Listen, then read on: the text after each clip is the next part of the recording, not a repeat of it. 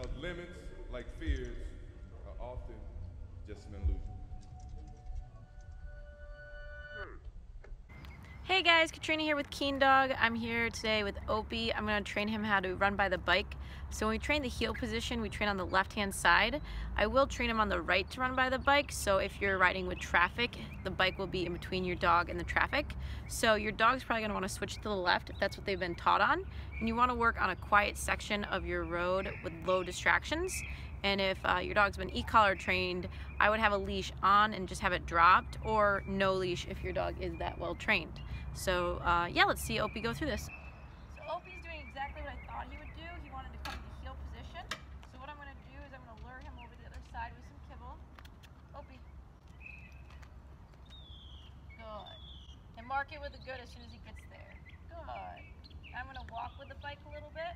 If he goes to go behind, I will tell him nope and do a little drag with that remote. Good.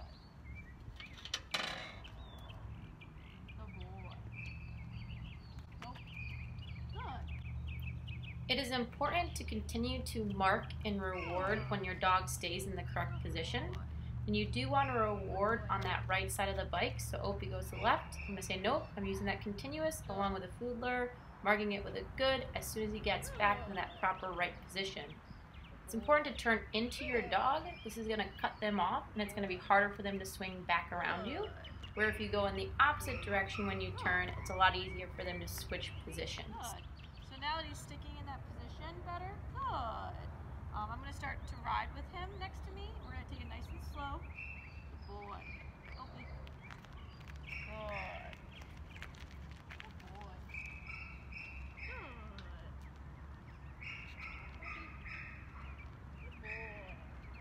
Good. You can see here that Opie swings around to that left side. So I'm going to stop moving the bike, grab a food lure, use that continuous. He's jumping up on the back tire because he isn't understanding what I want out of him. So I switched my hands to give a bigger arm reach to lure him back to that proper position. If your dog is still not understanding what you want, you can get off your bike and start them all over, utilizing a leash as well to help them out. Currently, Opie is working on a level 5 on the remote, which goes up to 100. You do not want to increase the level if your dog's not understanding what you want. This is all brand new. The bike is something new. It's something funky. It makes different noises. It doesn't look the same as you walking beside your dog. Now that he's starting to understand it, I'm going to increase that speed on the bike, have more fun. It's okay for your dog to veer a little bit away from you. It's just really important in the beginning stages of training this to ensure that your dog is staying on that right-hand side.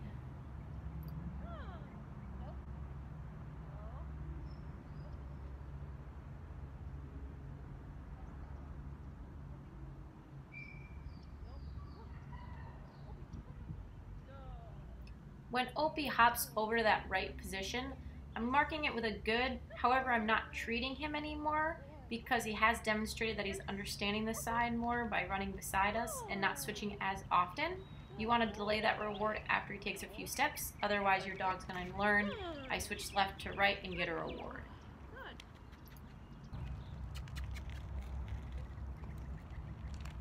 Good boy. Yeah. Good boy. Opie. Nope, nope, nope. Good. Good boy. Good boy. That's it. Good boy. Free. Opie. Good boy. Good job, buddy. Good boy.